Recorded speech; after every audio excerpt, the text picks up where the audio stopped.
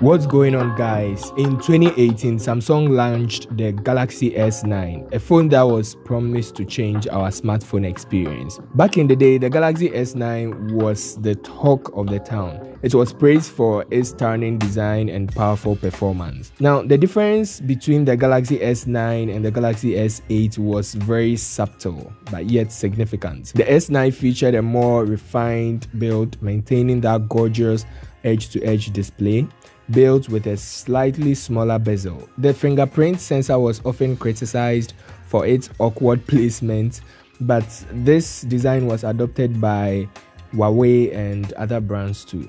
I personally did not like the positioning of the fingerprint and then also the thickness of the device, comparing it to the Galaxy S8.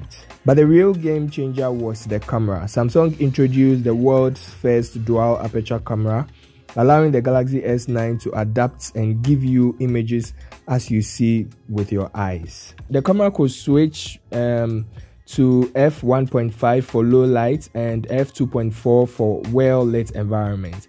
This was groundbreaking because night shots were much clearer and dynamic photos were vibrant and very sharp. Now, in terms of performance, the Galaxy S9 was powered by the Snapdragon 845 or the Exynos 9810 chipset, depending on the region that you are.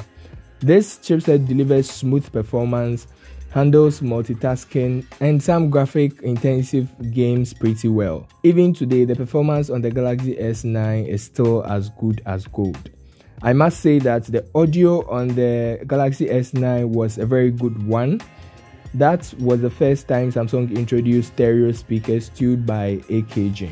And yes, the device had the beloved headphone jack, which has now become rare in modern devices.